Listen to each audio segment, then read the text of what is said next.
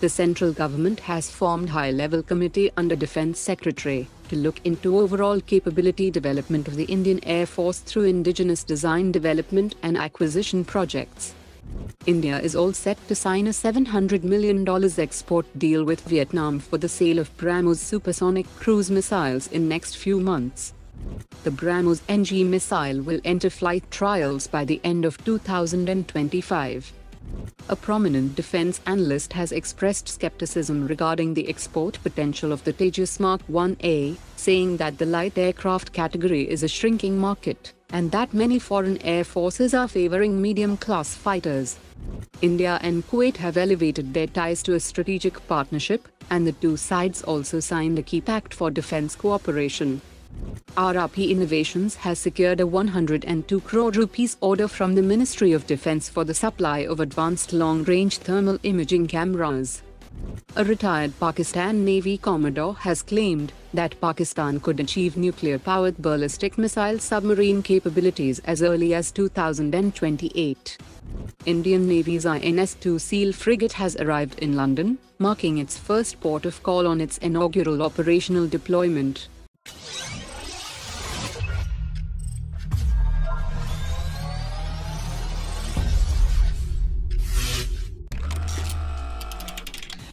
India and Vietnam are inching closer to seal a significant $700 million deal involving the acquisition of the BrahMos missile system for both the Vietnamese Army and Navy, and both nations are currently working diligently to finalize procedural and technical details. The Vietnamese Defense Ministry has already reviewed and discussed the initial techno-commercial details shared by BrahMos Aerospace, and the draft agreement, which includes specifics such as the total deal value, delivery timelines and payment terms, is awaited by Vietnam to move forward with the formal signing in the next few months. The DRDO is planning to test an export variant of the Pralay tactical ballistic missile with a capped range of 290 kilometers.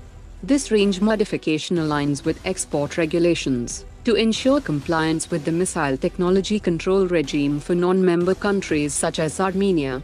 In addition to range modifications, the DRDO is also preparing to test a twin launcher configuration for the Pralay missile system that will allow a single launcher to carry and deploy 2 Pralay missiles. In a major development, the gas turbine research establishment has announced that the Kaveri engine has been cleared for in-flight testing. That marks a pivotal moment in the long journey of the project. The next phase involves mounting the Kaveri engine on a flying test bed for real-world performance evaluation. That includes testing the engine's response to various flight conditions, its integration with aircraft systems, and its overall reliability in dynamic environments.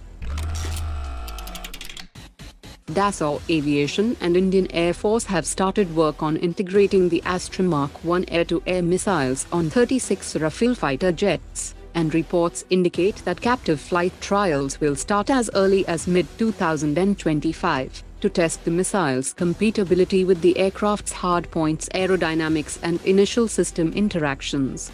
Dassault Aviation is also developing a software patch to ensure seamless communication between the Astra Mark 1 and the Rafale's radar and other onboard systems.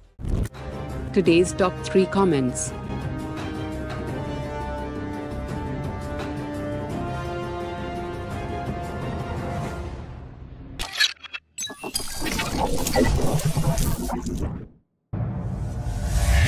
Omar dropped it.